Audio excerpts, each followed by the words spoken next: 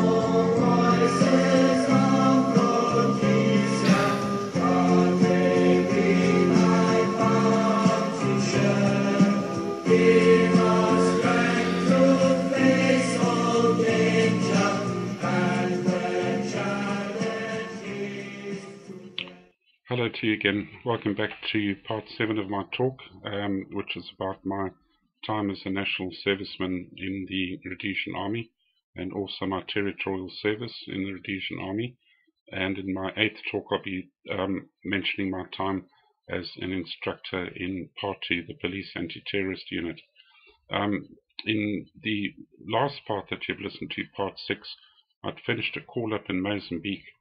By that time I'd done that call-up, I'd actually left Victoria Falls with my girlfriend, and very sadly at the end of that call-up, because of the stress that we were both under, we went our separate ways, which was incredibly sad, and I've missed it to this day, 40 years later. But anyway, I went back to Salisbury to live with my parents, and while I was there, I got a call-up paper to go back to Victoria Falls, of all places. My application to leave A Company 2RR had been accepted by my infantry major, and I've been transferred to support company to lead one of the platoons, mortar platoons and anti-tank platoons, which I knew nothing about, but they needed an officer. And now at that point I had 2 pips. I was a full lieutenant, so I was effectively second in command of support company. My boss was Captain Roy Pritchard, a hell of a nice guy. So when I got my call-up papers, I went to Bulawayo by train, caught another train up to Vic Falls. My platoon was driving up from Bulawayo the following day, or even possibly was on the road when I was on the train to Victoria Falls. I got there ahead of them. That gave me an opportunity to walk around the village and go and see where I lived with Marilyn and have a look at the flowers that we planted. It was very sad and very nostalgic. And a bunker that I dug was still standing there.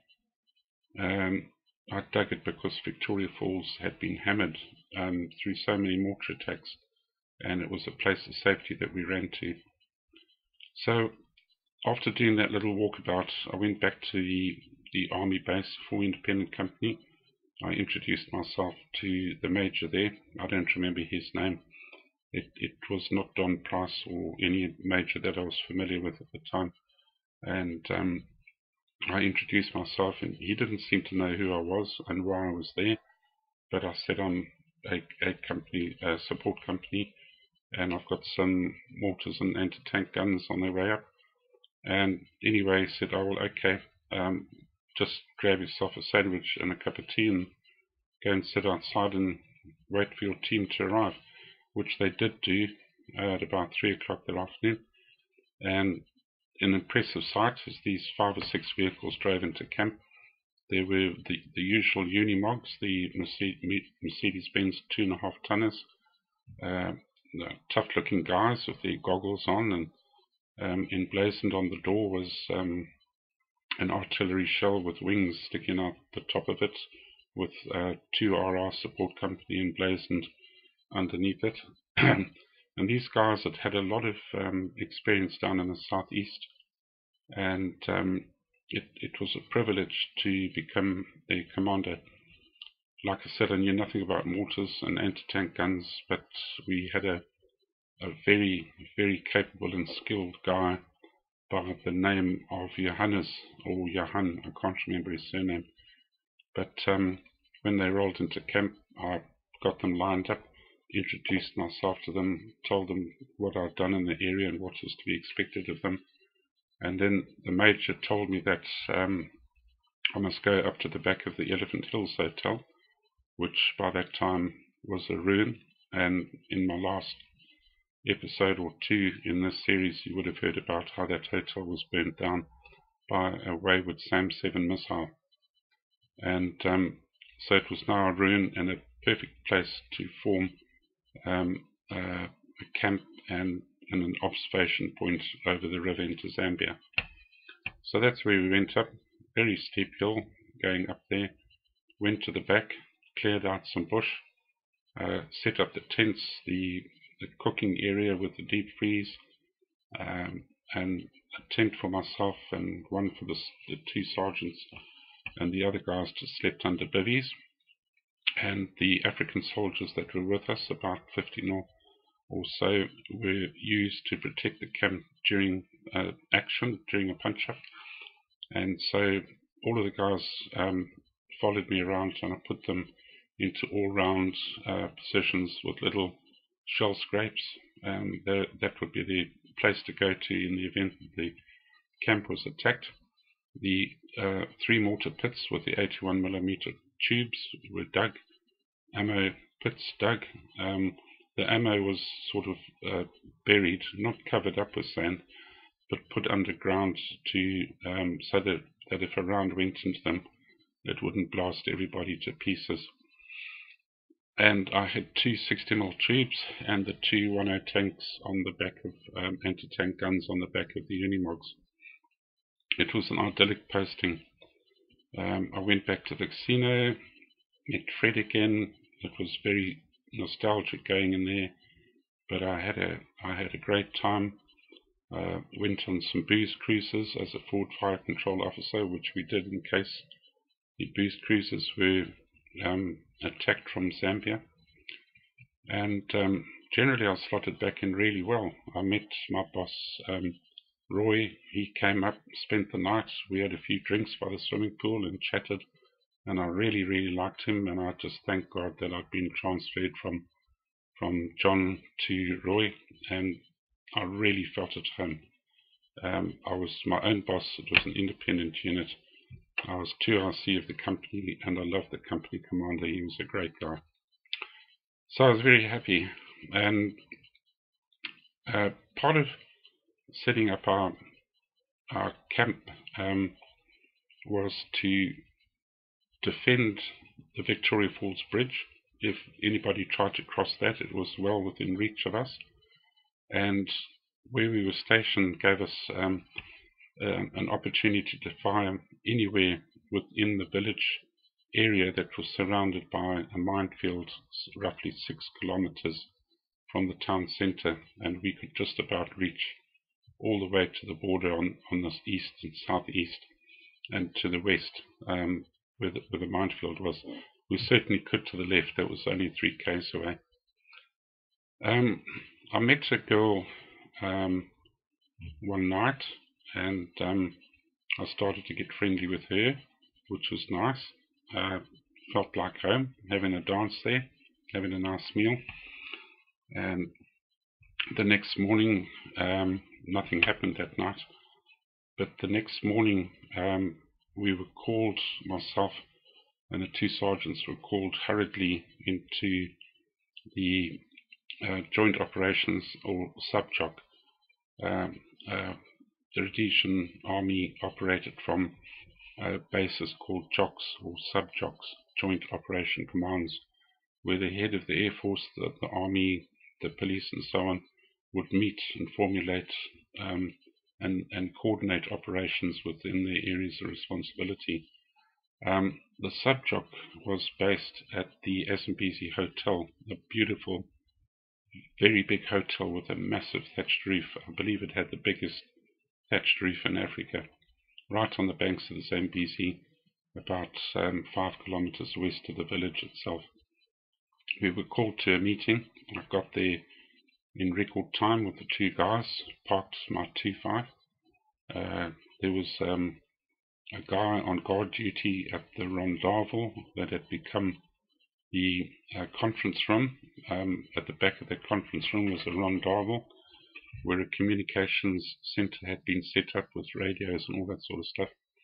And when I went in there, I introduced myself, and once again, nobody really seemed to know who I was. I discovered later that I wasn't even put on the operational radio net.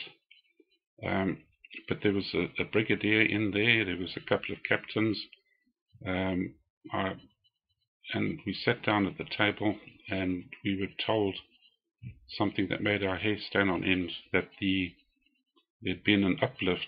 I think this terrorist's name was called Sabanda in Botswana, and he mentioned that there was going to be a conventional attack on Rhodesia from ZIPRA. That's the Joshua and Como troops that were based in Zambia. And, in war you get the counterinsurgency, which is the terrorists in the bush, and eventually when it gets really hot and the country gets really subverted, it flips over to the conventional stage, which is tanks and infantry. Well, the switch had been flipped. They were going to make a move on the country because time was running out for them to reach a settlement with the Rhodesians, and they decided to invade with, we were told, 20,000 men, 10,000 at Chirundu, which is on the river just east of Kariba, on the Zambezi River, and also at Victoria Falls. Their plan was to cross at Victoria Falls and capture the airport there at Sprayview, and then I believe move inland to Wankie, which was 100 km southeast of us, where they were going to fly in more troops with Cuban pilots and large aircraft. And from that point they were going to move down to Bulawayo, capture Bulawayo, while part of them swung northeast towards Salisbury, and the guys coming in from Chirundu, the northwest of the country, northwest, would swing towards Salisbury in the pincer movement. And so we were told this group of 20,000 were ready to come over, and the whole of Victoria Falls was going to be put on alert. A company of troops from 9RR was brought up to Vic Falls. A whole lot of armoured cars arrived, and basically where the bridge crossed into Zambia is on like a spit of land, like the neck of a lizard. And where the lizard's nostrils were is where the bridge crossed the Zambezi River into Zambia. And the plan was that they were going to send troops over in a train, Trojan horse style. They were going to put 1,200 gooks into the train and shunt it across the bridge and disembark and capture Vic Falls. And they would then carry on with their plan of capturing Sprayview, the little airport at Vic Falls, and then moving down to Wankie, where they'd capture the Ford Airfield base, the FAF-1 airstrip, which was big enough to handle bigger transports. There was also an airport at Victoria Falls, which I'm sure they would have used. And so we faced this quandary down at the bridge. The engineers put tons of explosives on the part where the bridge touched the Rhodesian side, and they set up a remote TV camera facing the bridge so that when this train or a massive infantry or tanks tried to cross over, they could remotely detonate this charge and bring the whole bridge down, which would have been a huge economic loss to the country and to Zambia. Now, about 100 yards, 150 meters back from the crossing over into Zambia was like a customs post or something like that. That's where the television was set up. And in front of that, we erected 44-gallon drums, behind which our anti-tank guns were ensconced. And then over to the right, which is like where the ear of the lizard's head would be, on the southern side, a very large bunker was dug with a sort of reinforced roof, and inside that many machine guns and many riflemen were put into that bunker, and a smaller one between there and the customs post, and also that B-10 anti-tank gun that I participated in intercepting going back to Zambia. That was there to be used against them. And so we had artillery covering the bridge, we had my mortars, we had my anti-tank weapons, we had a company of troops, we had, I think I counted about 15 or 20 armoured cars in the campsite one evening, so we had them as well. They were Eland armoured cars, Panhard from France, but made under license in South Africa, and they were called Elands. They carried a 90mm gun, which was incredibly powerful when you consider that Tiger tanks in the Second World War had 88mm guns. These little noddy cars had 90mm guns, and I'd seen them in action at Kazangula. Impressive little weapons. And so we had quite a force. I mean, obviously the idea was to blow the bridge, but if they had come across, they would have been stopped by blockages on the tracks. The train would have been derailed. They would have had to debus in a massive killing zone.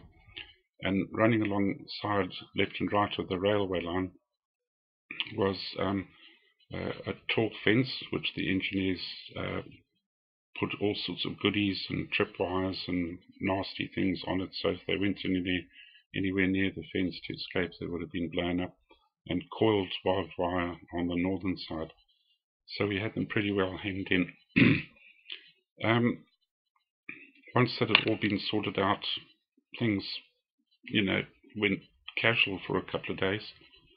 We were all still on high alert, but I was out chatting this girl up, and this time she invited me home, and I went back to her place, and I was just in the bathroom washing my hands and cleaning my teeth and walking into her bedroom when there was a massive series of explosions down in the river area, and my jaw dropped, and I picked up my radio and ran downstairs into my truck, and I raced back to camp.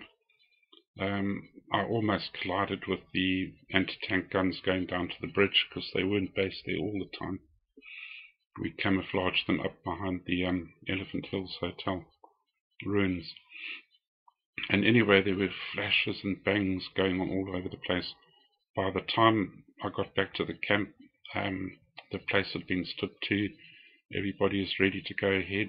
I went into our little ops room with our radios where Johan was, and I thought, right, when are we, what's going on, and I could tell that there was a massive amount of firing down below us, just west of the Azambezi Hotel, and so I grabbed a radio and walked over to the observation point, and what I saw there was, it was incredible. It was a reasonably good moonlit night, and the silver snake of the river was coming from my left to my right, dark over in Zambia, dark on our side, but coming across that mirror-like surface were probably 12 to 15 very large dinghies and boats coming across from Zambia, and there were streaks of tracer coming from our side. Our tracer was red, their tracer was green. A few little flecks came back from the boats, but then this white tracer opened up from the spit of land on the Zambian side, and that was white usually indicates it's from an anti-aircraft weapon. So it was I thought it was a 12.7 or 14.5, and it was being aimed at where our little red fireflies were emanating from, and seemed to have quite an efficient impact on our guys, and our little tracer lights stopped. And then I was calling down to Zero, or whatever they were called down there, telling them that we're ready to open fire, what is our mission. And I couldn't get through to them. There was just a hell of a lot of noise on the radio, people talking to each other, and then the horizon behind me to my left just flickered like in the movies around El Alamein, and then all of these artillery shells just started coming across. Bang, bang, bang. And the shoreline where these guys were departing from was just getting hit by large numbers of salvos from our artillery guys up at the airstrip.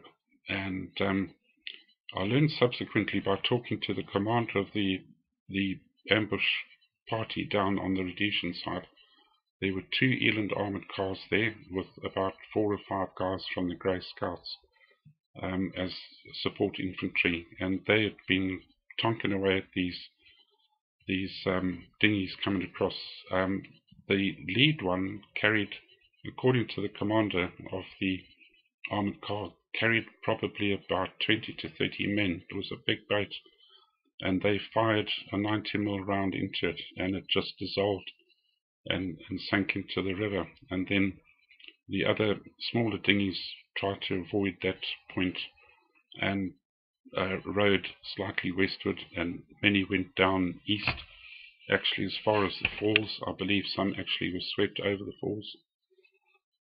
It was an incredible sight, and anyway, the 12.7 was so effective that the armoured cars had to move for fear of being opened up like a tin can. And so they moved out of there. And then I was getting really pissed off. I thought, well, why is, all this artillery, all this shooting, what the hell is going on? So I tried to get through again. Still didn't get any feedback. And other mortars had opened up from somewhere. I think the Grey Scouts under Captain Theo Williams had mortars, or there were other guys down by the Zambezi. They were firing over into Zambia, and it was a hell of a mess going, a lot of flashes going on in Zambia. Anyway, before I could say jack shit, the bloody contact had ended, and I hadn't fired a shot. This just seemed to follow me through the whole war. I had just experienced the most incredible punch-up. I was just about to give orders to open fire independently. I didn't want to do that because I didn't really know who was where. Did we have special forces over the river? What the hell was going on? I didn't know. And so I was just about to say, stuff it, let's open fire, when it ended. So that was that. My nerves were jangling, and we had a few drinks in our pub that night there at our little base camp by Huntwick Falls. I woke up, went to bed at about 3 in the morning. It was a surreal experience in the village. Fortunately, nobody tried to cross at the bridge. But what we learned from this was that the guys that were trying to cross were 200 or 300 of them at least, maybe more, 400. We're going to come in the back door, cross over the river, and walk along the riverfront, and come in behind our defensive forces at the Victoria Falls Bridge and hit them from behind, and then send the train over with the 1,200 troops in it. And we thwarted their plans. Well, the next day, bodies were being picked up out of the river. I believe 30 bodies were picked up. We picked up another, the guys got on boats, on the tourist boats. They'd seen men waving at them from an island near the falls, and another 20 or 30 gooks. And the interesting thing was that these guys were dressed in dark brown khaki uniforms with black boots. So they were regular soldiers. They weren't tours that wore denims or, whatever thing they could. These were proper soldiers. And so they were picked up off the island, and for days afterwards, when we went on booze cruises with the tourists, life just carried on. I remember one tourist saying, "Oh, look at that hippo over there." Meanwhile, it was a big bloated gook. This woman thought it was a baby hippo, but it was a guy all puffed up from the sun and the flies. And when she learned what it was, she let out a bit of a screech. So 30 odd bodies were picked up along the riverbank. About another 20 went over the falls. 25 landed in the open minefield, walked into plowshares. They were killed in there. And 25 managed to get onto land west. of the minefield, and they went up to the Kazangula Road where the Grey Scouts had a contact with them. So the police station where all the bodies were taken was awash with dead. And Theo Williams told me in a WhatsApp interview once that he had heard after the war from a ZIPRA commander, that dozens and dozens and dozens of these guys waiting to embark into these dinghies had been hit by the artillery, and that Livingston was awash with bodies. That's what he quoted. He actually quoted 200. I know for a fact that 80 or 90 were killed in the river. I know that for a fact. So it was a very effective defensive action carried out by national servicemen and territorials. But I don't think it was ever mentioned in the press. I don't ever see a report about it. I don't think the artillery logs were even kept. Well, if they are somewhere, nobody knows where they are. It's just something that happened. I have the greatest respect for the special service guys, SAS and all that lot. But you know, we did quite a lot too, us little national servicemen and territorials. And I thought I would just bring the story up for you to enjoy. In my next talk, I actually stood down from the army altogether after this, because I continued with my job at Sable Chemicals, and I became an essential worker working in a fertilizer factory because the farmers needed fertilizer. And so I left the army altogether. But when I eventually went back to Salisbury, having resigned from there, I had no work. And so I'd met another girl by that point in time, and we were due to get married. In fact, we did get married. Her name was Diane. And when I was with her back in Salisbury, I had no job, and so I thought, well, I'll join the police as an instructor. And that's what I did. I became a regular in the police.